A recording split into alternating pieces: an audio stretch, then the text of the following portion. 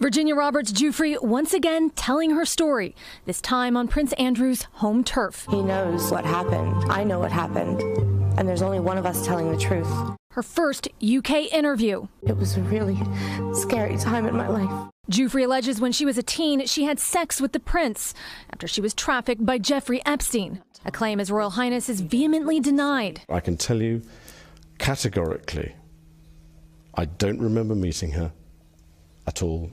Back in September, Giuffre detailed her allegations to NBC News' Savannah Guthrie. He denies that it ever happened, and he's going to keep denying that it ever happened.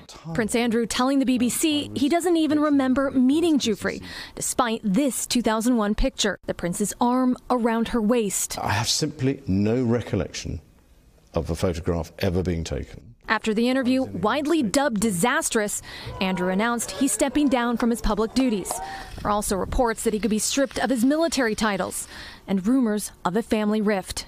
Next week, President Trump's expected here at Buckingham Palace. The Queen's hosting a reception for NATO leaders. Prince Andrew, who is front and center for the president's visit in June, is not on the guest list. Hey, NBC News fans, thanks for checking out our YouTube channel. Subscribe by clicking on that button down here and click on any of the videos over here to watch the latest interviews, show highlights, and digital exclusives.